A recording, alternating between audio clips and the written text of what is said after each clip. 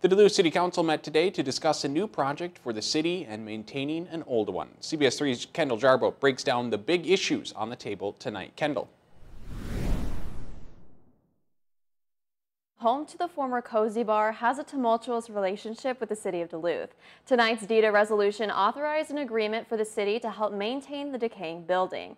The council was considering a $135,000 resolution DEDA passed recently. The resolution acts as insurance for the city of Duluth if district courts order them to pay for the building's winter maintenance and preservation. The council says the resolution will help them do that in a timely way. To be clear, this resolution does not automatically give money to the Kozy. It serves as backup in case the court requires it. After unanimously voting for its demolition in February, councilors made it clear they do not want more money going to the Kozy.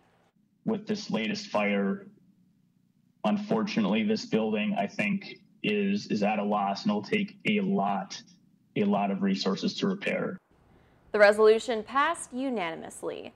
Another big proposition tonight, using federal CARES Act funding to create a long-term warming center and 24/7 hygiene facility for families experiencing homelessness in Duluth.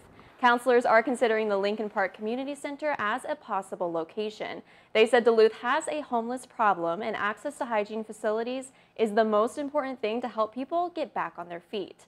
The Emergency Warming Center resolution also passed unanimously. Councilor Roz Randorf said it will take a few months to apply and get approved for the funding. They'll be touring the Lincoln Park facility on Friday, and they're still working on how to keep it COVID safe and how many people it could hold.